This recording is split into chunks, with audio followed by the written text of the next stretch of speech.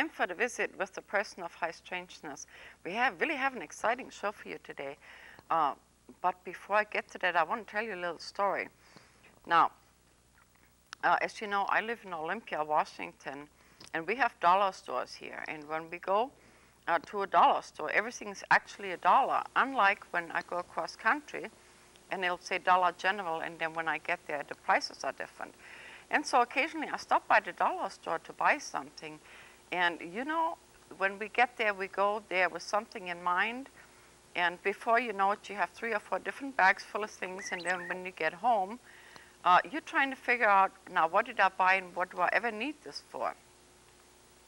And doing one of those trips to the dollar store, I bought these 2 little devices. They're about so big and they look like little rockets. And what they're there for is they make an electronic sound so animals can hear you coming with your car, and they just have a little adhesive and you tap it right on there, and it's not, people don't hear it or anything like that. And I thought, well, that's really stupid. What did I buy that for? So, but I had already bought it, and so I attached it to the cropper. So today, when I came to the studio, right around the corner, there was these 2 beautiful animals. And according to the instructions, it says that it puts out a frequency that alerts animals, especially deer, and instead of running or jumping, they just slow down and they will look around and see where the sound is coming from, and then at a very easy pace just cross the street. And believe it or not, that actually happened. And so I was able to enjoy the 2 deers, and we stopped all the traffic, and I was well impressed with that. Now, what does the dollar store have to do with today's show? Well, actually nothing. But I wanted to tell it to you anyway. Now, on the flip side of that, the other thing that you get at the dollar store, for $1 is knives and forks and spoons. And you are going to hear a lot about PK today. That means psychokinesis, and because everybody's going to be talking about it, I thought I'd take this time and kind of teach you how to bend spoons so you know what we are talking about on these clips that I brought from all the friends. And this is a brand new pack here, and they're only $1. So if your children, if your children end up with some of these, they don't have to bend. This is going to be a little noisy here because I'm going to open this. Here we go. So, and then here, I'm just going to show you how to do this. And they're fairly good strength here. And so what happens is, what they taught us is that universe, if you ask, will make everything possible for you. And so in order for universe to understand what you mean, you have to do a, you would have to let your signature be known, which is your voice. And in the beginning, what you do is you take your objects, which would be a knife or a spoon or anything like that, and then you just rub it right here. Here we go, give a close-up of this. You rub it right here, and then you very loudly say, bend, bend. Oh, it's bending already. Bend. And by doing that, you let your voice be known, and you change the texture of the metal. And then you just give it a little help, and then you can bend it, you see. And then you just forget about it, and you just keep rubbing it. And when you get really good at it, you don't even have to talk to it anymore. And it's a wonderful thing to empower children so they can feel like they can be on the top of the world and do just about anything. So you see, now I'm at the point now where I don't have to talk anymore, but you can make animals out of it and everything. And so here you go. This is a little harder here.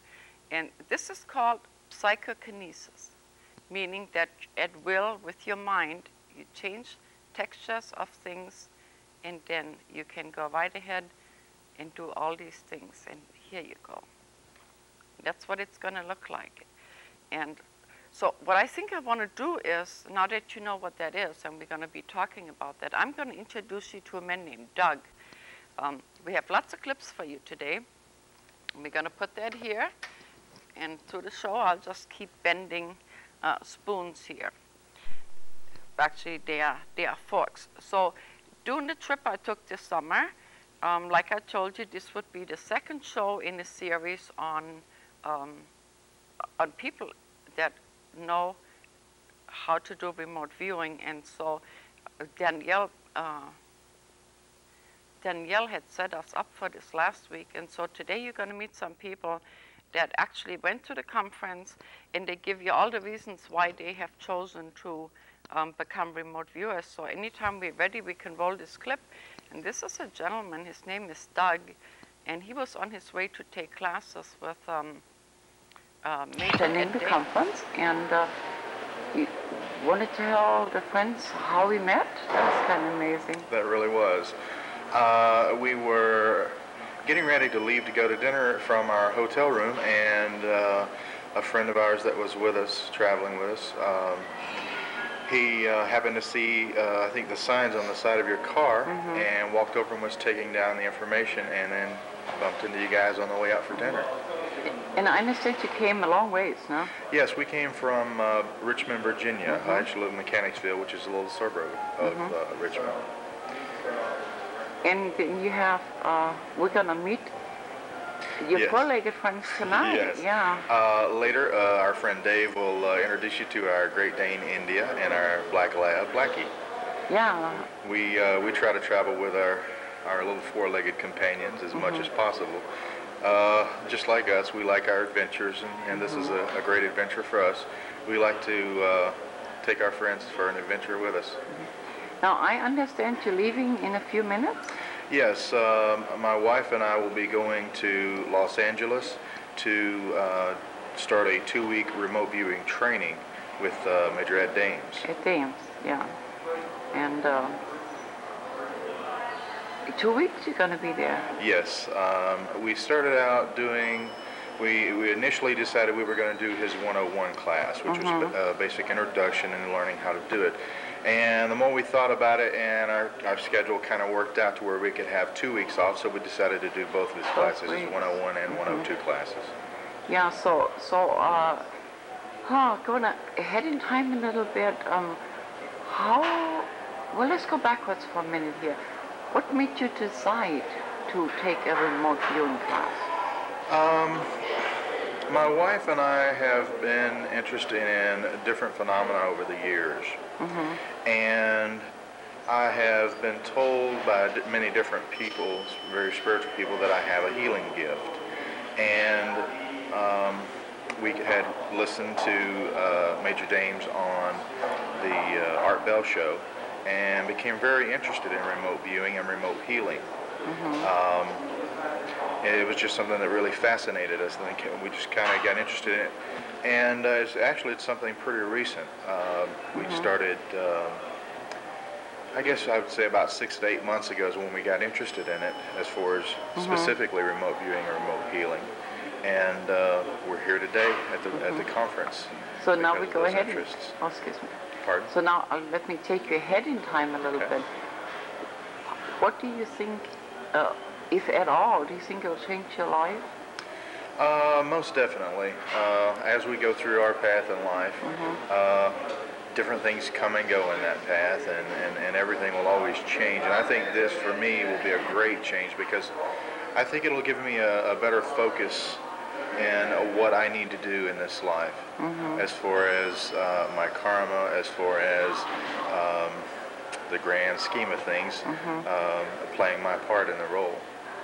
Well, that's really commendable, and so we're really glad we went into.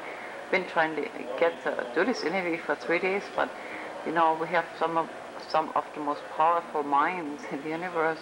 Most definitely. And if you just, at the end of the day, you're just bouncing off the wall, and you don't know. Did you experience the same thing? Yes. The wonderful thing that I like about this is that you're around a lot of people with the same ideas and the same thought processes, and that energy does seem to flow throughout the whole conference and throughout the group. It's real recognizable. I interviewed Lynn Buchanan not too long ago, and when we did the BK party, that was to refresh everybody's memory. That's where we bent the spoons and forks and things. And I noticed there was some laying on the floor that were bent, and we both thought at the time that nobody had put their masterpieces back into that pile. And so evidently just the energy must have bent quite a few of them, because I ran into them as I went back for. I noticed that also. Did you? Yes, Yeah. I did. I noticed a fork that was actually a spoon that was bent. And I had that same kind of thought came to my mind. I wonder if our energy collectively together as the group bent those also. It would appear so, because I asked him, and he don't remember anybody putting some of the finished product there. We were just in a restaurant, and I accidentally pulled mine out of my purse and saw the waiter.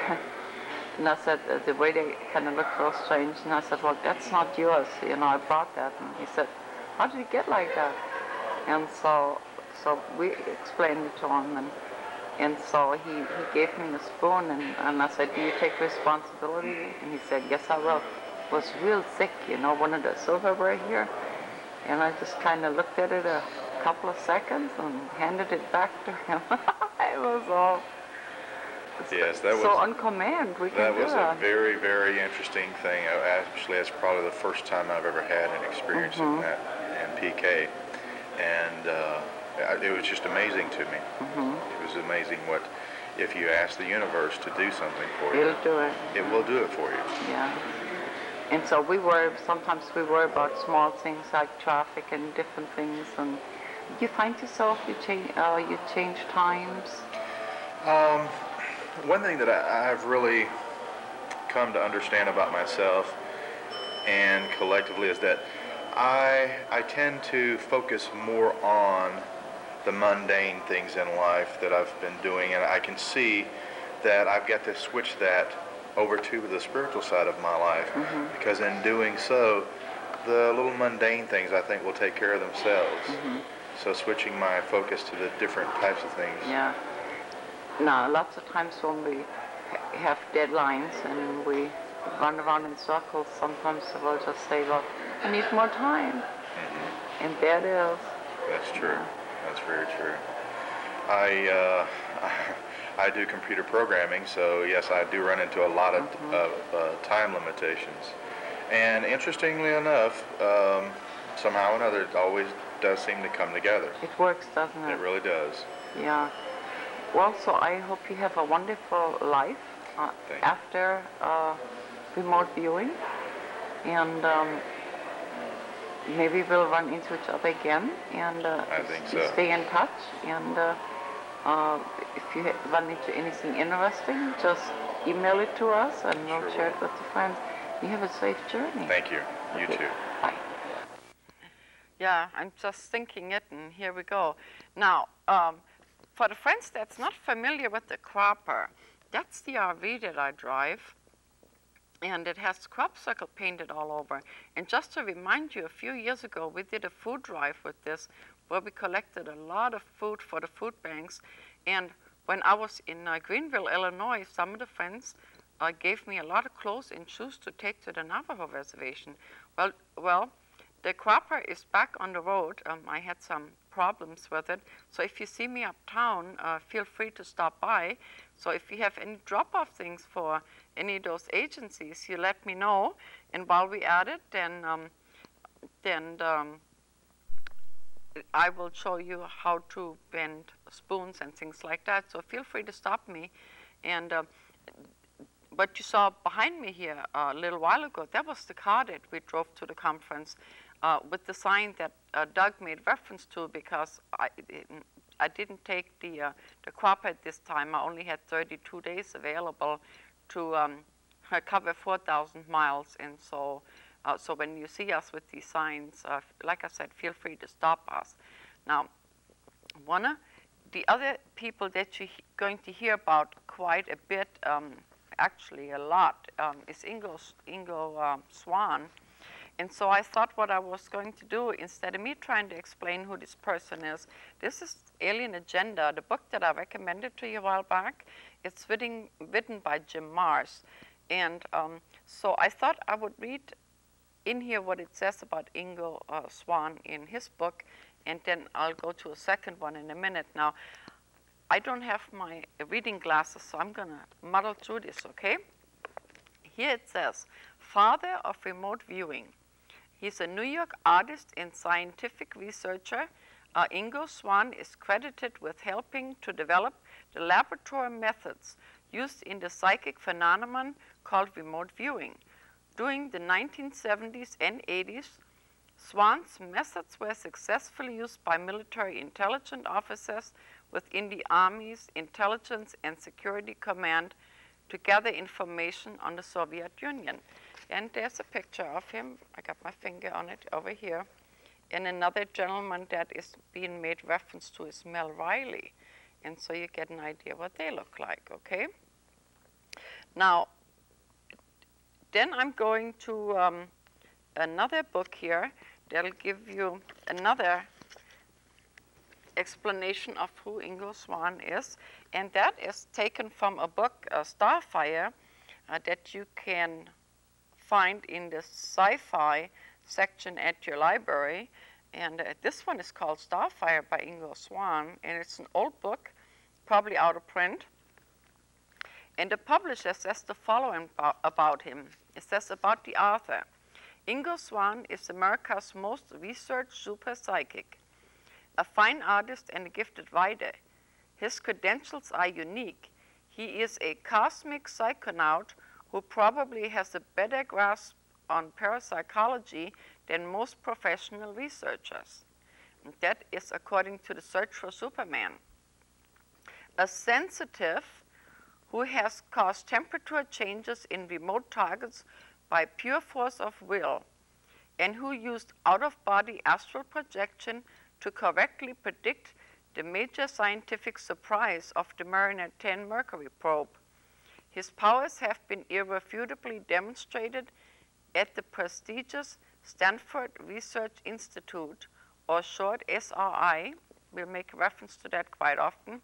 And he's also the author of To Kiss the Earth Goodbye. And of course, all the home pages from all the people we're talking about can be accessed from my web page, which is listed on the bottom of your screen there. So now I'm going to set up for the next clip here. The next gentleman, his name is Paul, and he was taking care of the book table for Ingo. And I wore some Moroccan sandals that Paul found very fascinating. And so we got to talking, and he was very busy, so he asked would I and Monica Ryan help him sell Ingo's books. And so we said, okay. But I wasn't allowed to sell my own book at that time, so Jim Marrs came over and he said, that's okay, and sold my books at his table. So the next gentleman we're going to talk to, his name is Paul, and we were there tending Ingo's table with all the books. So that's where we're going next. Father's Day. That's right. There I am with my daughter Carla. Kiana is her middle name. And we're in Australia together at a koala farm. So there she's holding a baby koala and I'm standing next to her. And when she gave me this for my birthday about 3 years ago, she said, Dad, here is something that you can take wherever you go. Loud. Gotta speak loud. Okay, you gotta speak loud. It says, Dad, here is something that you can take wherever you go to write about your wonderful adventures. Thank you for traveling with me in this lifetime experience. I love you, Carla. And that was her happy birthday gift to me. Oh, cool. She's my daughter. We're definitely kindred souls. So we came to this conference here and ended up spending almost a weekend together. That's right, we did. Wasn't it awesome? It was delightful. Yeah. We found each other. We did, yeah. So how did you end up here? How did I end up here? I was invited here by a friend of Ingo Swann's who told me about the conference, and the fact that Ingo was coming was the principal reason why I came. Oh, you came. Yeah, I've been interested in coming to these conferences, but I just didn't feel the timing was right or whatever, and the fact that Ingo was coming in this particular state of everything, I went, okay, and the doors opened. So the doors opened and I came. Wonderful, yeah. So, and you live in Los Angeles? Yes, I live in a suburb of Los Angeles up in the mountains about 3 blocks from Angeles Forest. Oh, how cool. As I walk in the mountains with my dog, my German Shepherd, in the mornings and refresh myself, and it's my sacred space. So are you really interested in remote viewing per se, or is this just a bonus? Actually, you know, remote viewing to me is one part of opening up the channels of information and accessing. I shouldn't say opening, I should say accessing. And so for me, remote viewing is one part of it. And there's so many other things that we're sensing. It's just a way of, I don't know how to describe it, it's just one way of accessing the information. I'm not interested in doing it other than it's an integral part of my life. Can you hear me okay? Yeah, I think so. There's a lot of these people that find us. So really what it is that I'm an electronic engineer, and how I create my products is actually not that far off from the protocols of remote viewing. So for example, I will visualize and go with my product, and I see my product, I hear my product, I can travel into the circuit boards, I can lay out the circuit board design, I can lay out the chassis, I'm inside the transformers and so on. And actually, so the whole thing is long before I ever put it down into my computer and use my CAD programs as the output. So the input is in the spirit, the output comes out in the physical form. We're going to have to take a break here because... Okay. The talking? Yeah, I think because we got to make some money. Okay, then. Yeah, and we made quite a bit of money at that time because all the books that were for sale, they were all out of print, and so of course we had a rush on the book. And now the next lady I'm going to introduce you to, her name is Tamara Temple. Excuse me. And that was really very lucky of me to do that, because if you remember, a few years ago, we did some shows on the Fully Informed Jury Association, where we had, where we explained to people that's on the jury about all the rights that they have, and we had been putting out that we was looking for someone to transcribe these for us in paper form for those of the friends that don't have computers and VCRs. And it turned out Tamara, that's what she did for a living. She transcribes scripts, and she was nice enough to offer to go ahead and transcribe the feature shows. And so I just wanted to remind you that that is going to be available. Now, I'm going to set up for the next clip, if you don't mind, and I'm still bending right along here. It just gets to be real natural. Her name is Tamara Temple, and she's from Louisiana, so let's see what she has to say here. Then it's a lady named Tamara. Tamara, yeah. And we got to talking, and you told me you came from where? New Iberia, Louisiana. You need to speak up a little bit. New Iberia, Louisiana. And you came to the conference for what reason? Do you know? Well, yeah, I've been doing something like remote viewing, but I hadn't heard of it, and they're training in it. And a friend who's in the Air Force. So since the war, you know, I've been talking to him a lot, and he told me about it, and said, go over and see what they have to say. So it's been wonderful. I understand you found a dog. Oh, that was so great. Yeah. I found a little puppy on the way over. So you're going to take it home with you? I am. I had driven down. Just without a thought of it, I thought, I want to hear the ocean. So I saw a sign 20 miles to the ocean, and I went down. And as I got down there, maybe I was there a couple hours, somebody came by and dumped a little lab puppy. Oh, my. So she ran up to me and said, I want to go with you. So she's here, too. She's here, too. Isn't it amazing how the synchronicity of life, she might turn out to be one of the best friends you'll ever have. Well, it was right away like that. The other freaky thing, if we can call it that, turns out you have a friend that's from Olympia, actually. I know somebody who lives up there. Lives up there, yeah. And so it's I'm from Seattle. I have a few friends up there. Yeah. Oh, you are originally from Seattle? No, I went up last year. I'd never been in the area. I went to Portland and Seattle. Met some wonderful people. I didn't want to come back. I wanted to stay on in Ashland, Oregon. There was a monastery up on the mountain, Mount Ashland. We actually have some friends that are thinking of moving to Ashland. I didn't know they had a monastery. Up on Ashland Mountain, there's a Buddhist monastery. You drive way up, and at 6 or 6:30 in the morning is a service. I guess not too many people drive up a snowy mountain at 6 in the morning, but I did. I loved it. So that's there. And so tell me, what do you do at home? Well, I have a little cottage in the country, and it's near. We have in this country a very, very old Buddha statue, 900 years old, made in China for a Tibetan sect. And really, no one knows about it. Very few people know it's there.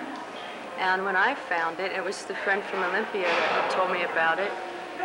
And I drove over and saw, and so I have a little temple to Tara, is called the mother. She's the female Buddha, the mother of all Buddhas. So I have a little place that's devoted to her there near that Buddha statue, because all the people are Christian. You know, there's no Buddhists near this relic that we have. So I tend the garden, make my food, do the devotions to Tara, and live, you know. So it's a little temple there I live in. So all in all, it's been a good weekend for you? Ah, it's been so great. Good, The hotel's beautiful. People are great. So I understand you want to get on the road?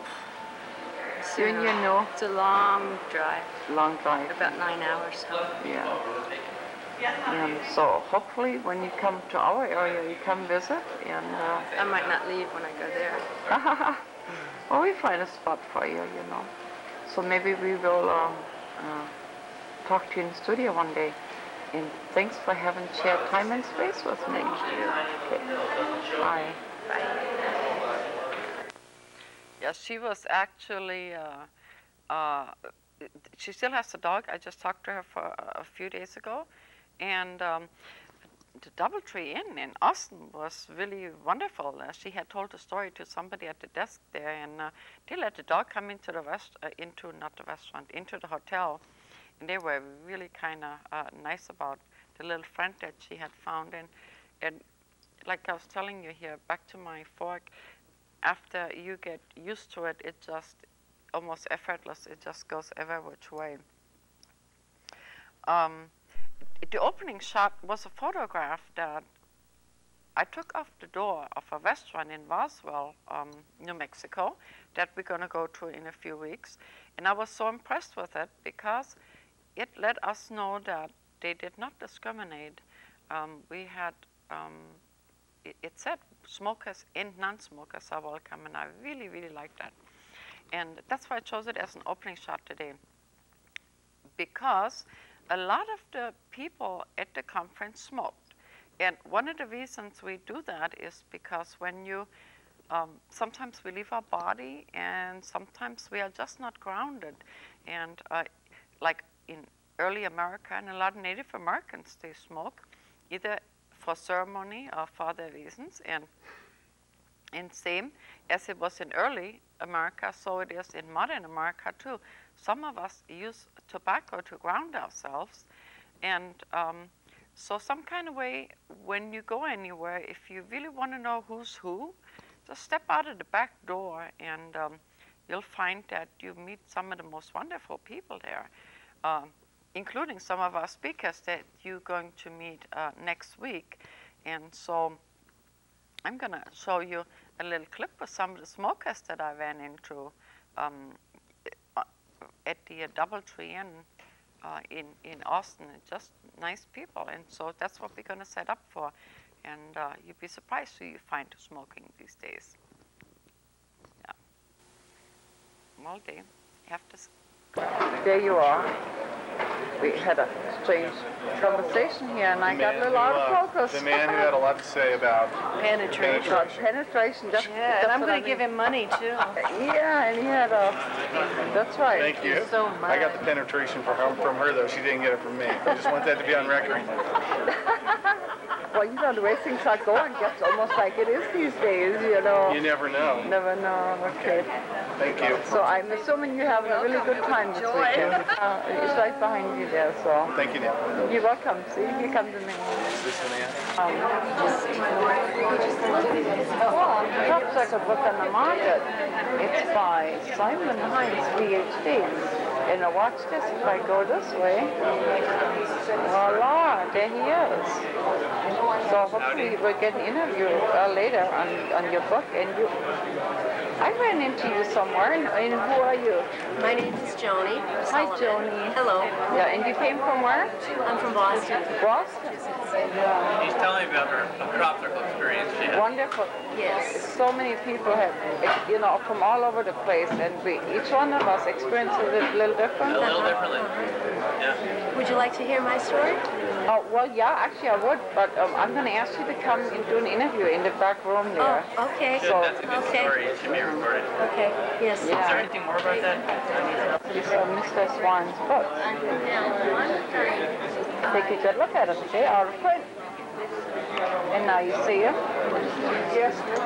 And now you don't.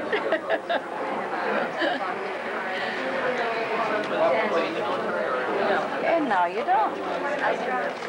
And maybe I'll show you this one again because I so resonate with this one here. Easy come, easy go. Yeah. Hello, Miss Monica. I think it's easy go. Hold on it. You know, you meet the neatest people when we smoke. I always tell my viewers, you know, I ought to try it sometimes. Just talk to them and find out who they are. Yeah. I'm going to come closer. I can hear you here. Just a minute here. Not so fast. Look there. What'd you say, dear? Look natural. Oh, look natural, yeah. I don't think that would be legal, okay? So I'll just have to stay like I am. Oh, I know you like to look natural. And you came from all the way from Salt Lake, huh? Salt Lake City. Utah. Right. Did you have prior knowledge of remote Yes, viewing, or you just 3 came? years ago, Dr. I don't know if I can hear you. Well, 3 years ago, Dr. Simeon Hine came to Salt Lake. He trained a group of us in Salt Lake City. Okay. Yeah, so you just hang on a minute. The Sea of New Mexico. Las From Cruces. New Mexico, yes. A sister state. Is this your first visit to a remote viewing conference? No. No. Yeah. I was with the military unit. So, Yes. yes. You know, I think there's some of the most brilliant minds in there. The reason I talk funny, I listened to the talk and something really scrambled my brain. I had to leave.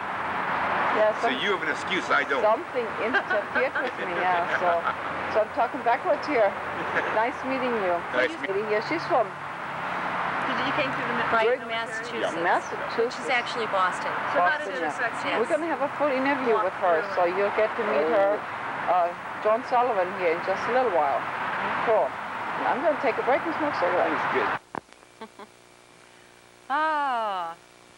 This is a show about psychics, not magicians. So therefore, but that was kind of fun there for a minute. Speaking of fun, let me go and tell you a story first. What we was making reference to, when I was in one of the talks, as most of you know, I'm a sensitive. What that means is I pick up things from other people, and sometimes illnesses and pains and things like that. And Inge was giving his talk, and I was sort of in direct line with where he was, and somewhere along the line, and that will be discussed in next week's show, something happened, and I sort of got hung up in the middle of something, almost like an electronic type attack, and as a result of that, I could not stay for the second half of the talk. Now, what was so interesting about it, I didn't think too much of it other than it had clogged up my ears and I got very disoriented and I couldn't think so much. And then what happened was a couple of days later, now we are back on the road, and it's 100+ degrees most of the way, and I noticed that I had burns under my eyes. I thought it might be sunburns, but it was really unusual simply because my glasses, they're made out of plastic, and any kind of heat would have melted the plastic. And but I looked like a raccoon, and I thought, well, how odd that I have these burns of some kind under my eyes. Well, it wasn't until the end of the journey when I met up with a lady in St. Louis that was present at the conference there, and she made comment about, she thought she had been allergic to something at the hotel, and so I asked her what she meant by that, and it turned out that she had identical burns under her eyes. So that sort of made us think that maybe something out of the ordinary happened there, and it caused burns in some of our faces. And so eventually you'll hear about that again. So I just wanted to explain that to you, so you know what we're talking about. Now, next thing we're going to will be Jim Mars. We're going to have a few minutes of fun with Jim Mars, since he's one of your favorite. Of course, he was there too. So we're going to share some fun with Jim Mars to see what do we know these days. So if we can go to that. And he had a booth there. The opportunity to come and talk to y'all, and I want y'all to relax.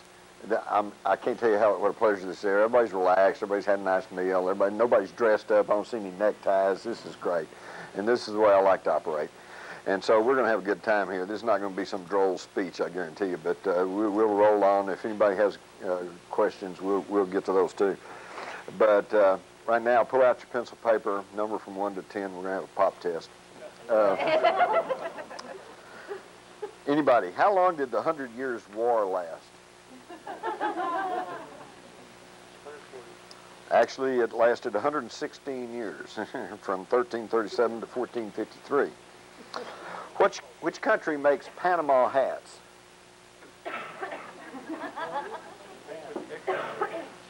He gets the gold star. Ecuador.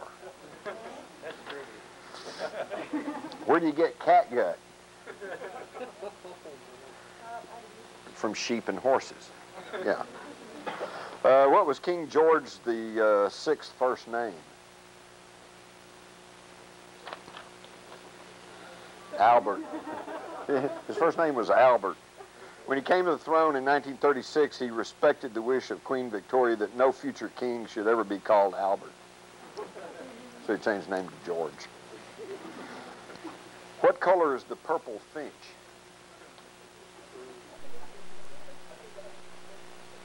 Distinctively crimson.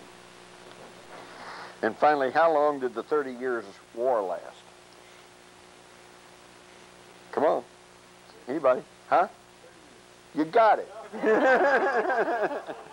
Now, took a chance. All right, the purpose of that was to tell us that a lot of what we think we know, we don't know. Yeah. And there you have it. So what we think we know, we don't know, and that's sort of where we're going with the with this whole show, to show that there is really more than one reality. Now the next clip I'm going to go to, I'm not going to have any audio on that because I like to explain to you very briefly who everything is and what you can expect when you go to something like that. And even though it's very serious, you know, that's why I shared Jim Mars with you. We had a lot of fun and a lot of laughter, and sometimes you end up in a situation where you can actually have fun with people that you don't know. So whenever we get ready, I'll just talk you right through the conference there. And then as we was there, there was an East Indian wedding that was really exciting too. This was Dr. Simeon Hines. He wrote a book on crop circles, and next week we're going to have a detailed interview with him. He had a table there, and then these were Ingo's out-of-print books that that we sold because his distributor went bankrupt or something. So they had driven all the way to, I think it was Wisconsin, to pick up all the books. And then Hemi Sink, the Monroe Institute, had a, and this is a lady's chest. She had this beautiful piece of jewelry. And then there's Lynn Buchanan, and Mr. Jack Kovacs, you'll see them next week. Then these are the smokers that you just met, and we were out there and had a good time. This lecture hall was full to capacity at all time. Then you had vendors that sold their goods, candles, and this gentleman is a researcher from Japan. And here again, all these people can be accessed to my webpage, which is on the bottom of your screen there. This is was Jim Master's booth, and there's my book, and people were real busy. So when you go to something like that, also think about buying books and things, because usually the original author will be there. He'll be more than happy to sign books for you in network and exchange phone numbers. And that's Monica Ryan-Smith. She is the one that drove me all over the country. And here again, Mr. Kovacs that you will meet next year, not next year, next week. And she's the keynote, one of the speakers. And that's the lady's chest. Now you can see the whole lady there, but she had this wonderful thing, these wonderful things on her shirt. And so basically, for 3 days, that's what we did. And they fed us lunch, and we had really nice conversations with people. And again, this was at the DoubleTree Inn in Austin, Texas. And we just really, really had a good time. And sometimes you can get coupons off the internet for some of these hotels and stay for half price. And we found that very helpful also. So sometimes trips like that can be rather affordable, you know, if you network, and we can tell you how you can work around some of the enormous costs. A trip across country costs to go to a function of this nature, or then maybe something else. And I'm still bending spoons here while I'm explaining this to you. Some of us met in the evening and had dinner together, and like we said, we shared a lot of information and phone numbers, and more and more people are learning how to do things. Penetration, this book I've recommended to you before. That's where Ingle tells when he remotely went to the other side of the moon. These are the original people that put all the government spy programs into place. Mel Riley, and then this is the young man, Doug, and his wife that we had interviewed, and you've already met Paul and talking about his daughter, and Ingo Swan in the back there, signing books. And it was just a really nice gathering. And from what I understand, there are at least 2 or 3 conferences of this nature throughout the year. This is the lobby at the DoubleTree Inn, and they were nice enough to let us use that. Here comes Miss Monica. And then we gathered in the courtyard again for smoking. It was just a really, really nice visit, and we had a very, very good time. And so if that's in your reality, then maybe you could just go ahead and go to one of those conferences if you can find one. Now, that's how we're doing with our spoons here. Now, if you remember, I opened this at the very beginning. I've been working on this one, and I don't know if you can see this, but this one was just laying on the table, and it's just sort of getting real bent all by itself. Isn't that amazing? Yeah. And so here we go. We can go here and here. Now, in the next show, which will be next week, you're going to meet a lot of the speakers themselves. One of the things people ask, is it very costly to take these courses? Well, that sort of depends, because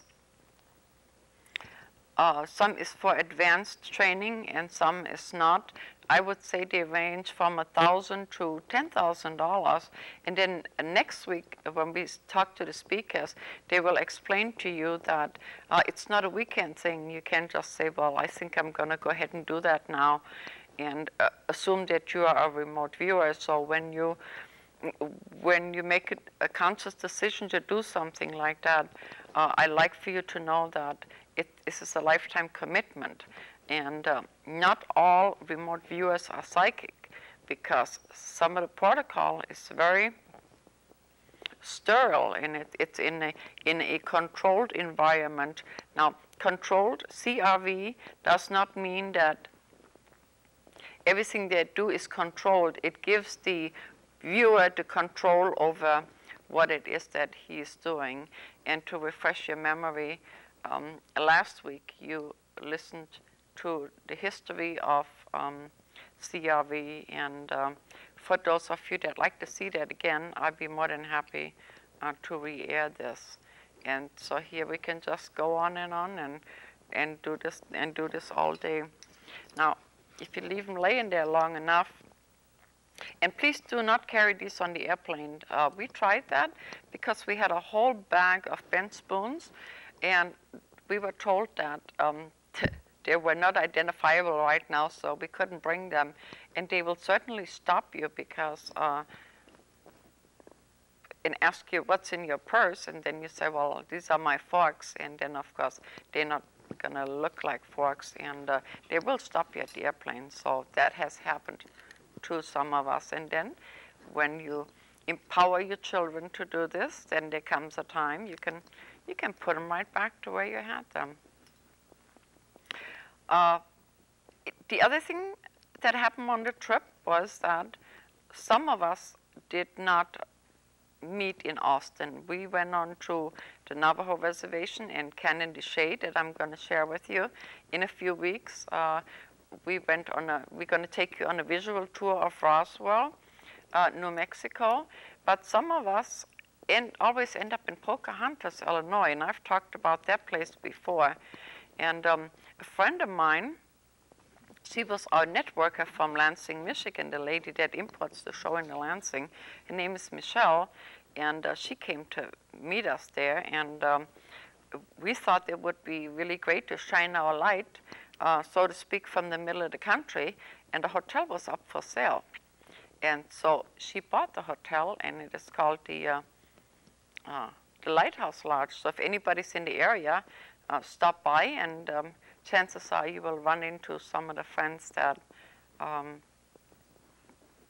that off and on stay there. It's on exit 36 on I-70, and it's like 9 miles from Greenville, the little town that I have shared with you. So we have quite a variety of people that are interested in remote viewing. And on a personal note, I like to say that it's probably not for everybody, and it just takes a lot out of you. And we made a lot of reference to being tired. It was very intense just to be in the energy, to have people of that caliber and those mental capabilities, and spend the weekend with them, per se. And so it's just really, really kind of hard. And sometimes we wonder how, why people chose this path. And so I want to, before I run out of time, I want to tell you, my intent was to do an interview with Ingo Swann himself, because that was his last appearance. And but then when I got there, he's just a very delightful person. And there were reporters there from Italy, 2 ladies. They followed him into the bathroom, trying to get an interview with him, and I had chosen not to. And because what he does sort of speaks for itself. There are a lot of books available that either feature him or talk about him. And I just thought that I did not want to go get the interview. But I did ask him one thing. I asked him that, I said, Mr. Swann, have you ever regretted choosing this path? And he kind of gave me, he has a certain look, he gave me that look, and he said, what made you think I would do that? So in other words, he's just like some of us that just follow our path. And if you go to my webpage, His homepage is on there. He is the most beautiful artist. His art is just incredible. It is now only being shown privately, from what I understand. And if I'm wrong, someone call and correct me. He's just a very gentle, wonderful being. And for the friends that get real upset at the grocery store when sometimes things don't go right, you know, I thought about that the other day. The people, they look just like everyone else. And sometimes when we get upset, we never know who we're going to run into or who we're going to talk to. So I would think it would be real nice or even advisable to treat our fellow man the way we want to be treated, because we just don't know who's out there and who is going to share time and space with us. In preparing this show, now I'm going to close with that, in preparing, in putting this whole thing together here for you, Beth Quist, she's the young woman that did a couple of shows with us. She's currently touring with Bobby McFerrin, and she had been in the studio a couple of times. And as I was trying to see how I wanted to close the show, I heard her voice in my head several times, and I thought that was kind of strange. And then I realized that I had a song that she did, is called Monsters. But I had never shared that with you because we had run out of time or something. And what she's singing about is the monsters that she created as a child because she was somewhat in doubt about the people around her, and it's a beautiful song. And so I'm going to close with Beth Quist today, and kind of here's a thought, you know, some people like psychics and other people, maybe we had monsters in the closet too, and that's why we got to be so in tune. And so I do hope that next week you'll come and join us again. And just to remind you that summer is almost over, and we're gonna have a whole line of on-the-road shows for you, because I brought back 26 hours of footage from the trip that I took in the year 2002. And so next month we go to Roswell and Cannon de Chelly and places. Keep the phone calls calling. Please remember, I don't like to be called before 12 noon Pacific Standard Time. I don't know how we are for time, but you see, the fork is pretty straight again here. And now we're going to go the other way, and it's really fun once you get the hang of it. And oh, But fear sometimes is a good we see you next week. Bye-bye. Be a protector.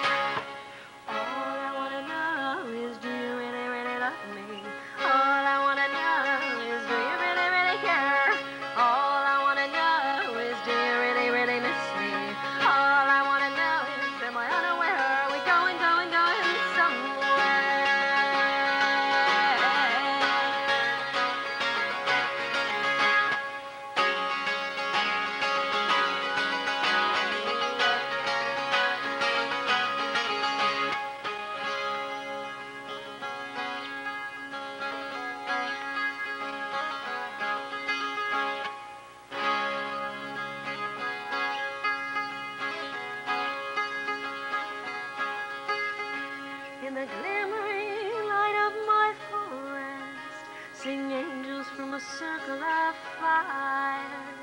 Four winds feed their flames, my protector, my power, my